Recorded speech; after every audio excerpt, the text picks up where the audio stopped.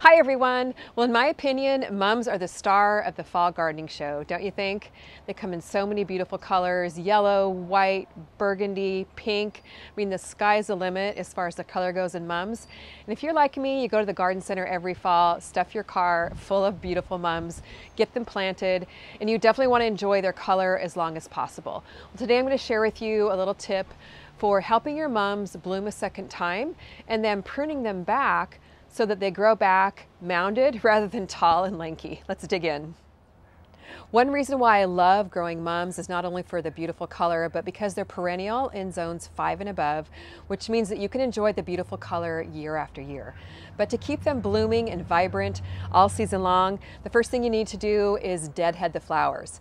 Now, deadheading is just simply that. It's cutting off the spent flowers that are dead to encourage brand new growth. Not only does deadheading just make your plant look so much neater and tidier, it also encourages new flower growth, so all the energy goes into producing new flowers. Now, you might see here that there's a lot of little blooms underneath. So taking all those old blooms off encourages the new ones to start popping out. So we're just going to get this plant cleaned up, and it is going to be blooming before we know it.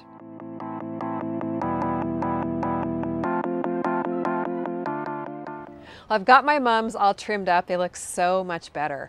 Now what I want to do is to give them a nice feeding of a fertilizer high in nitrogen to encourage green new growth and new flowers. So what I'm using are my go-to fertilizers: Good Dirt Plant Food and Vermistera Worm Tea. So just use a good organic fertilizer that's high in nitrogen. That way you get nice long blooming of your mums. So we'll give the plant a nice soaking here so it has all the nutrients it needs to have lots more beautiful blooms. Oh, I can't wait. Another thing you can do to your mums to encourage a second bloom or even a third and fourth bloom is to completely prune them off. Now, mums have a naturally rounded habit. That's how they grow the best. When they get tall and lanky like this plant here, they don't tend to do as well.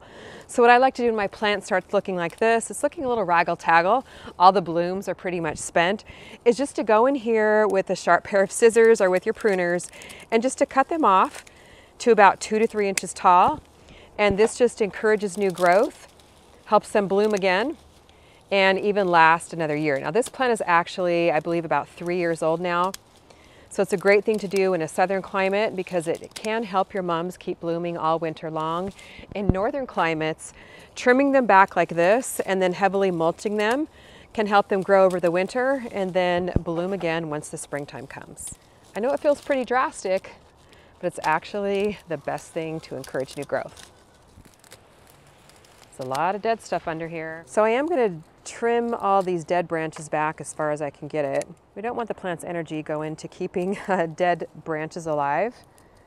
We want to encourage all the good stuff to come out of this plant.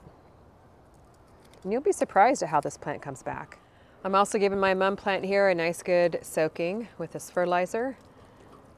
And pretty soon we're going to be seeing new growth.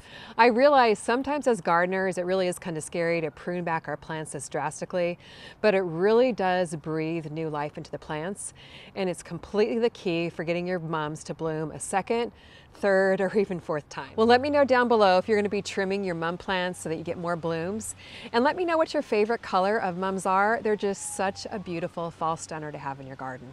Please check out my seed shop over at calicumgardenandhome.com and use the code CALICUM25 this weekend for 25% off all my seed collections, Calicum Smart Pots, and my book. Thanks so much for watching. We'll see you on the next video. Bye-bye.